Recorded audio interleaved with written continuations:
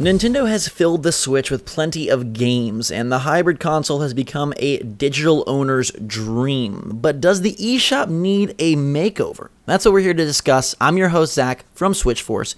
Gabe is here, and we're talking all about how to make this eShop better. Gabe, the eShop, it's fine, it's simple, it suffices, but we would like more, and I think it would open up a lot more opportunity for exposure, for fun, and to showcase some of these amazing releases that Nintendo now is pushing out every single week.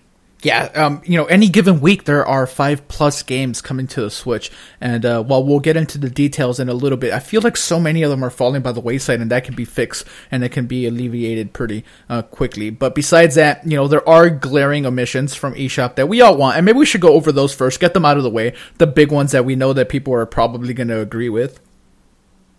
Yeah, absolutely. So, music, right? The eShop needs some music. Everyone loves those music tracks. We use the old eShop music tracks in some of our videos. Heck, we'll probably use an old eShop track in this video, just for nostalgia's sake. But some music would be good. Obviously, apps. They are coming. We don't know when. But Netflix, YouTube, things of that sort would be great. Virtual console, enough said, right? Yeah. Yes, we want virtual console games on eShop, yes. Outside of that, I guess one more to mention would be themes and avatars. That's something we've talked about from the beginning. There's no sign of that coming, but it seems like a silly thing to not include. They do it on 3DS. Why not do it on Switch? Being able to dress up the UI and the interior of your Switch, as well as you can dress up the exterior with skins or different colored Joy-Con or some full-on modifications via Colorware or companies of that sort. Being able to do it on the software side of things would be really cool. But the biggest issue that I think the eShop has is discovery. And how are you going to sift through, sort through, and discover some of these awesome titles? And Gabe, you made a great point before we started this. If you don't know that Snipper Clips is on Switch, there's really no way for you to know. Yeah, because, going through the tabs, I have eShop open right now. We have recent releases, we have bestsellers coming soon, enter code. Snipper Clips is not a recent release. Bestseller, it was a bestseller for quite some time, but now there's so many games out that, they only show the 15 bestsellers on here, so that does not make the cut. Zelda is the 15th best-selling game at the time of this recording, so yes, Snipper Clips is not on here. So, how would a new Switch owner know to get the beautiful, magnificent, amazing game that is Snipper Clips if you aren't into doing your research? Of course, you can go online and look, top 10 games on Switch, and you'll know Snipper Clips is there. Maybe you'll go search, but you have to go search for Snipper Clips. There's no other menu. There's no exclusive on Switch. There's no recommendations based on, and this is something you touched on, based off other things you've bought. There's nothing there. So a new Switch owner is it almost feels like it's a funnel. You're being presented with recent releases and the top 15 bestsellers, and that's it. It seems like it's almost like a conscious effort to make sure that these are the 15 games that are being spotlighted.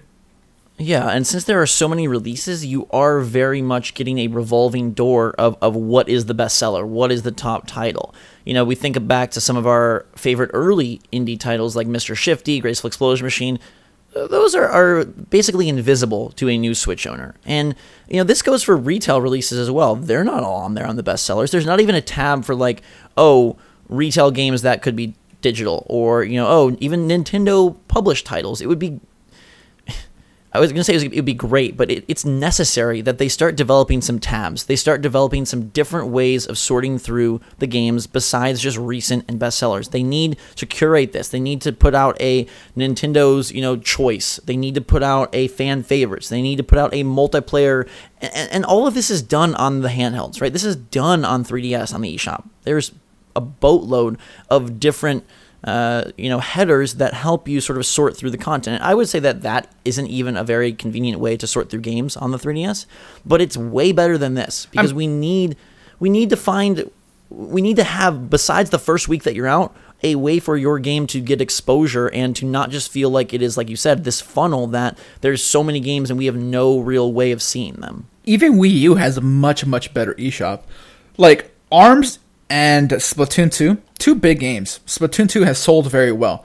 I'm looking through everything here on the eShop. Unless I go to the search bar and type in Splatoon 2, that game does not come up whatsoever. And it is in Nintendo's interest to sell that game above a lot of these games. So, yeah, I think that's definitely a problem. And then really, really cool smaller games are falling by the wayside. I mentioned Snipper Clips, but that's been out for a while. But even things like Axiom Verge, you're not going to see that game. Well, it is right now. It's number 11 because the game just came out last week. But in a week or two, you're not going to see that game on the top 15, and you're not going to know that game's there. The Retro City Rampage, another game that I liked quite a bit.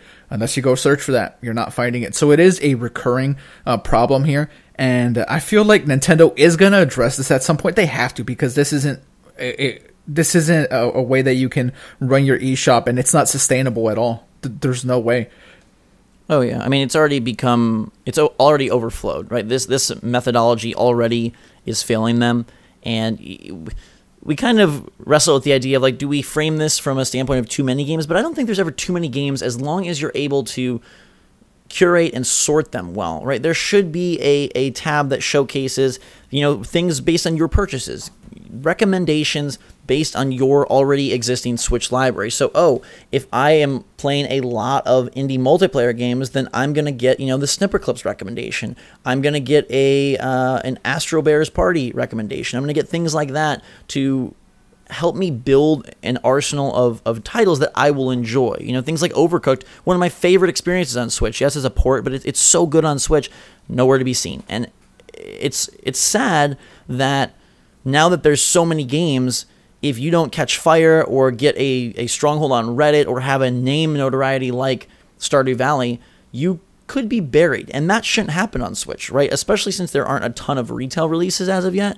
They really should be emphasizing how to make the eShop a beautiful way to sort through this stuff. And another thing that we pointed out that would be helpful, especially for the indies, is more video. I feel like, yes, screenshots tell a piece of the story, but video, especially in 2017, is a way that people want to find out about what the game really is. And you're not going to have a YouTube app on the eShop as of now, so you got to provide them with video. And Gabe, you were digging through and found very, very few titles that had any sort of moving pictures. Here, I can give context on that. It seems like most, if not all, of Nintendo first-party stuff has video. Pokken has video, ARMS has video, Splatoon has video. The only non-Nintendo game that I found with video was Dragon Ball Xenoverse 2.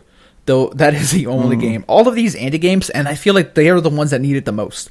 None of them have video. Even the bigger ones like SteamWorld Dig 2 and Stardew Valley, none of those have video accompanying their eShop page at all. So that's also another problem that could be addressed. Zach, one more problem that I just figured out just now.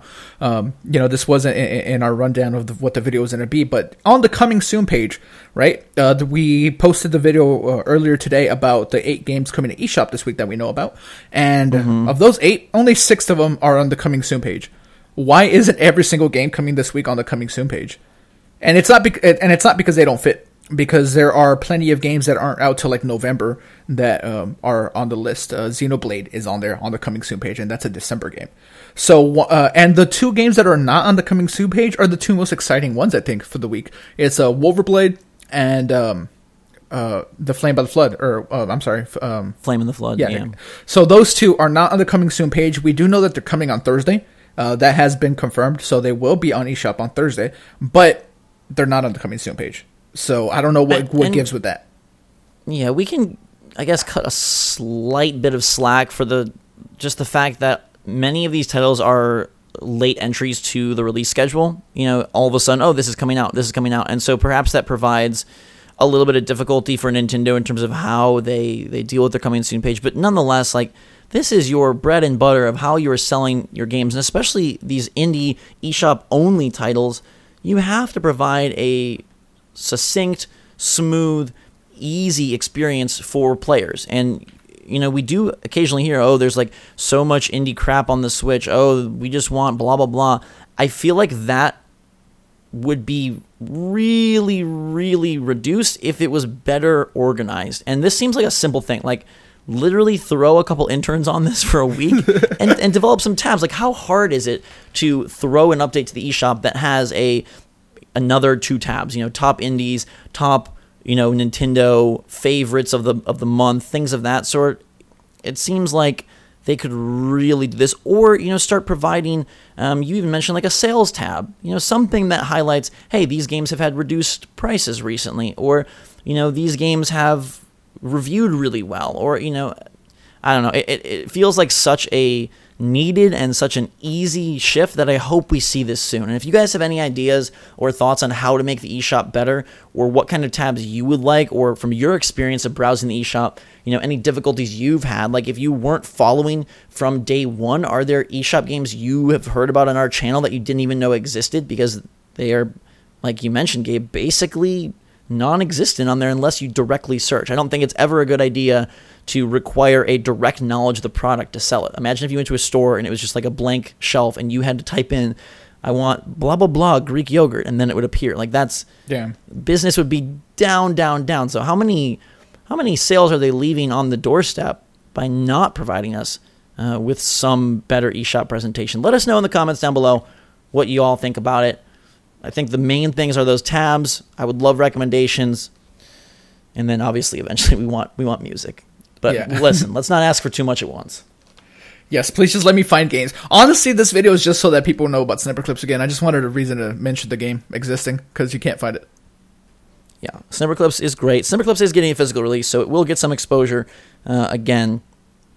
But in the meantime, the eShop, it needs a makeover. Thank you so much, everybody, for watching. Hope you have a fantastic day. Make sure to subscribe to stay up to date on all the latest and greatest, and some of the things that aren't the greatest on Nintendo Switch. Until next time, everybody, for myself and Gabe, Switch Force out.